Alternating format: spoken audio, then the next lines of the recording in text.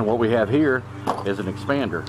And the reason we use this is because the copper prices are so high now, you can actually make your own fittings out in the field. Oh, awesome. So we have, what is that, 3/4? What we'll do is we'll grab our 3/4 die and go ahead and screw that puppy on there. Not quite strong. I think you have to open this. Is that what it is? Yeah, yeah. There we go. Yep, Okay. my bad.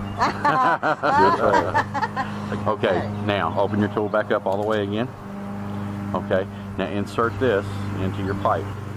There you go, girl. Get her on in there. Okay, awesome. Okay, and I know you're going to be strong enough to do this. Okay. All right, go ahead and pull it together, but only go halfway. When you go halfway, stop. Okay, come on. Beautiful. Okay, stop right there. But you can let off the handle. Go ahead and push your handle back. There you go. Oh. Okay. Now go all the way. That is, I see it doing it. Ain't that something? That is cool. That is awesome. Okay, now you just made a coupling. That is so cool. You just saved us 75 cents. So that is really cool. Go ahead and take your tool out and see if it works. Bingo. That's awesome. You got a coupling there. Ain't that something? That is cool. You did a great job. There you go. Perfect.